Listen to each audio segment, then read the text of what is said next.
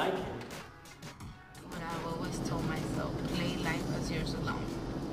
So if you want to do something like this, be an artist and get out there, don't care about what people say, just do what you love. And this is what I'm going to do. I do what I love. That's what I want them to know.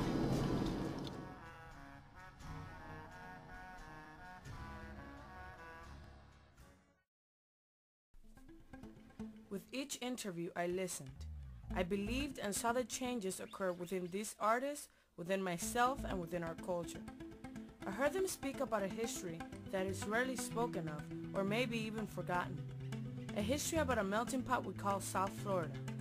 I realized that we were all fighting for the same cause, that we were all trying to contribute to the bigger picture, that there is so much beneath the tip of our iceberg. This small community of artists have come together now to bring it all back, to tell the world that here we are, all different but united in the name of art.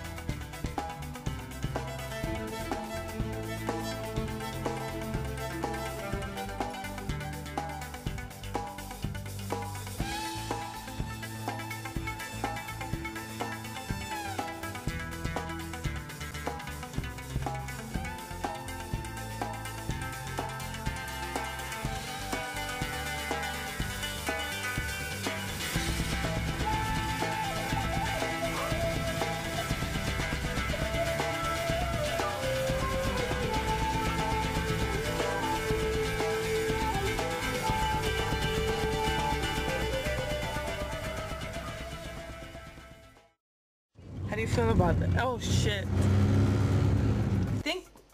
I'm sure this is major.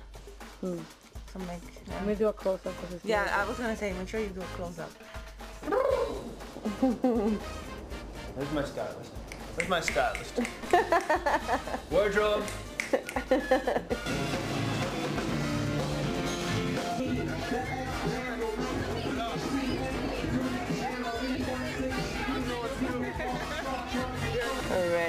No. I was born in New York, Queens, Elmhurst Hospital, 1966, March 4th. Okay. I'm 6'2", 220 pounds. Single. I'm ready to mingle, baby. There you go, honey. Alright, Twice divorced. Does that scare you? Dun, dun, dun. I don't know. I forgot what the question was. How do you describe your music? Oh, I have ADD. That also helps when you hear my music. But you can tell that I have a lot of ADD. So, my main man Cam's put me onto it. It's high class. Okay, so how will you describe your music? Thank God for editing, cause Oh, don't think of it, edit this shit is nice. This is gonna be when the credits are rolling. Exactly, you know. A lot of flavor.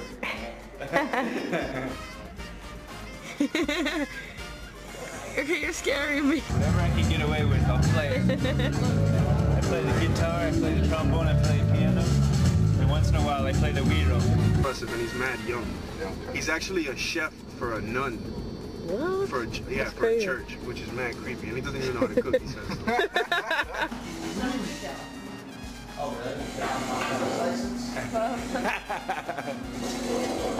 Oh my God, I will never get it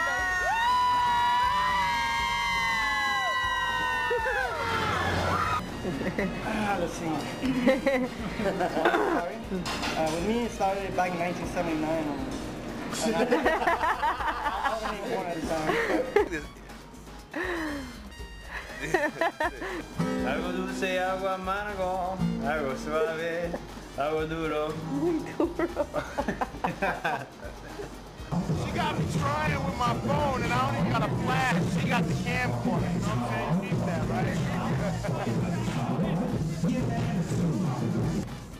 It feels like I'm at church. And God is the camera.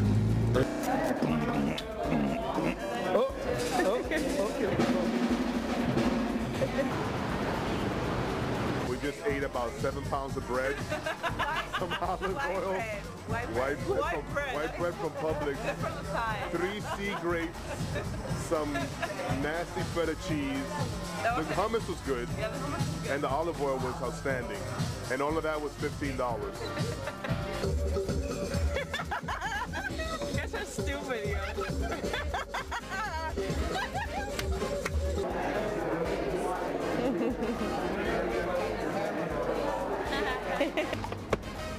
Okay. Bro. What is your definition of art? Anything that makes you think. Yeah, that's it. That's what I would compare it to. I like surrealism. Let me see. I had to save myself. Yeah.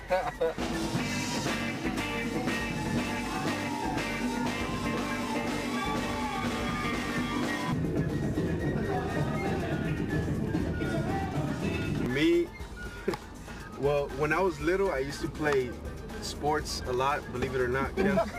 I used to play, like I used to do baseball, I used to play football, basketball, everything, but I was always like a ball. I don't know what happened. You look like play butterball now. As you can tell, I wasn't that good at it. So, like, that's one thing, like, even school, I wasn't good at.